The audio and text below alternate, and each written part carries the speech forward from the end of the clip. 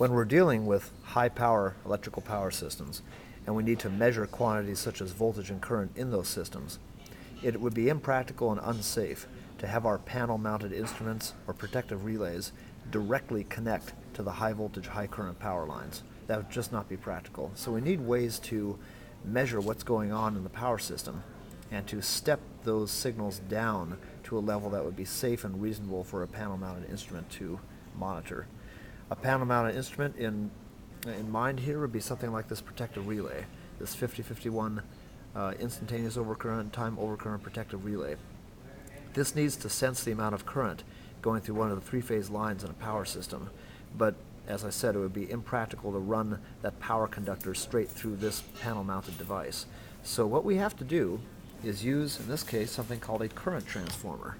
And a current transformer is pretty much what it sounds like. It's a transformer, electrical transformer, with a secondary winding as a coil. The primary winding is the straight conductor. The magnetic field from that straight conductor induces a current in the secondary winding, which is much less. It's a step-down ratio of that current. That current comes down to our relay or a meter or other panel-mounted instrument. This is a current transformer right here. If we take a look at it, we see it actually has a ratio on it right there. The ratio says 100/5. It's a 100-to-5 ratio. So if this were installed on our power system and our power conductor went through the center of this CT, every 100 amps through that power conductor would induce 5 amps of current in the secondary. So hence the 100-to-5 ratio. You can purchase these in all kinds of different ratios, 50-to-5, 100-to-5, 300-to-5, 600-to-5.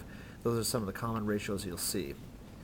And the idea is this not only steps down the current of the high voltage and high current conductor down to something more reasonable, but it also electrically isolates the high voltage conductor from the measurement circuit. Because there is no direct contact here, it's simply a donut that you pass the conductor through. There's no galvanic connection. There's no copper-to-copper connection anywhere in this unit. It's all coupled by magnetism. So the high potential of that three-phase conductor to ground is not coupled to our sensing circuit. We can ground one of these wires here directly and thereby have a nice, safe, low potential signal over here at a nice low current, like 5 amps, and that way our panel-mounted instruments are dealing with safe voltage and current levels, safely isolated from the power line itself. Now there's a very important caveat when you're using current transformers, and that is you never, ever, ever want to open circuit the secondary winding. Because acting as a current transformer, with current going through the power line, this transformer tends to act as a current source to anything it's connected to. Hence, if I open up any of these wires here, it's going to try to push the amount of current that it's rated for through that open. And if that open is an air gap, it will arc across that air gap.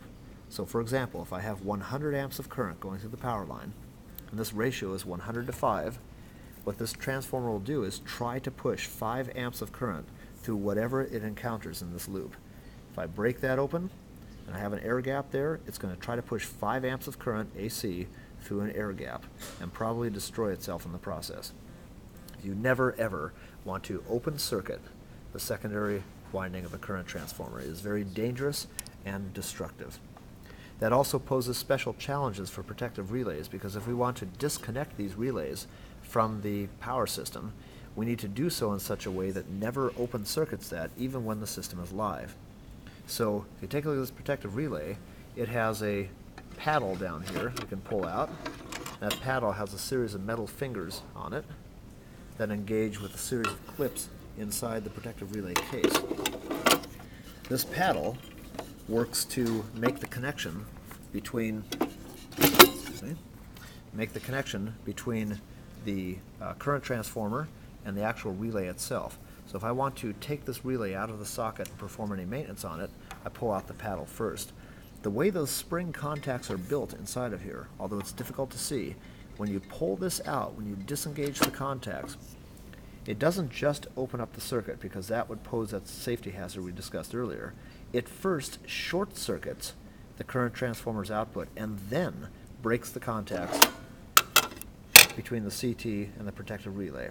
So in switch terms, it would be referred to as a make before break switch contact. It makes the shorting contact before it breaks the contact with the relay, and thereby maintains continuity in the secondary circuit at all times. So that does not arc, does not produce high voltage, does not destroy itself. Very important safety concern when dealing with current transformers, and it's handled for you automatically here by removing the paddle on this General Electric protective relay.